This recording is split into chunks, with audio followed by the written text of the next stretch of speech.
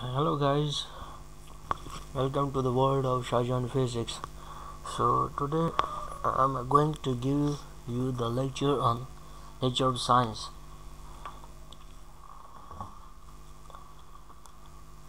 So before going on introduction, first of all I will tell you about the origin of the word of science.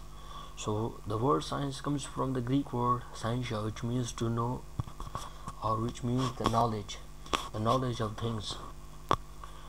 So definition: science can be defined as the study of mainly concerned with the phenomenon of physical universe, any or all of natural sciences or biological sciences.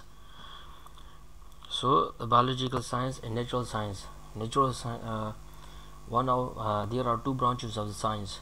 The one is physical science, and other one is the biological science. First of all, we are coming on the physical science.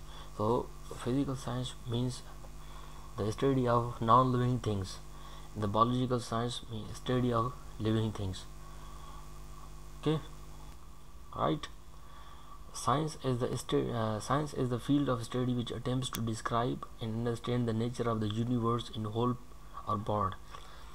So science is the purpose of science is to describe and understand the nature of the universe, whole or the part of the universe.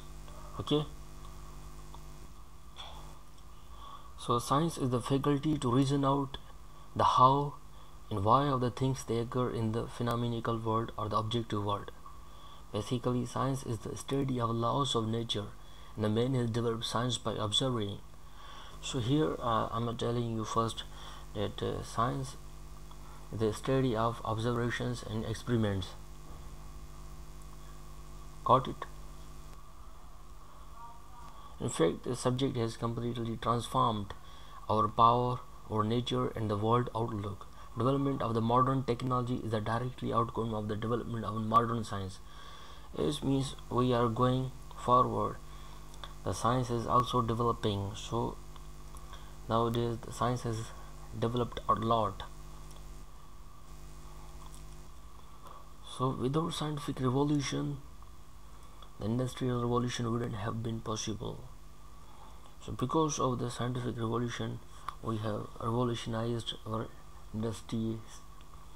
It has raised human activity level by significant observations in the various fields of human existence. Whether it's exploration of human health, industrial progress, agricultural developments, and modern communication technologies, the benefit gained from these major subjects are enormous. In fact, it wouldn't be wrong to say that we are living in the age of science and is a dominant factor in our day-to-day existence. So there is a huge, wide applications of science in our life. Surrounding everything surrounding us is the science, is the nature, and of which we are doing the observations. So with our perception of mind, we understand the nature, and that is the what we call science. So here I end up my lecture. Okay, thank you guys, and we will meet on next lecture. Thank you.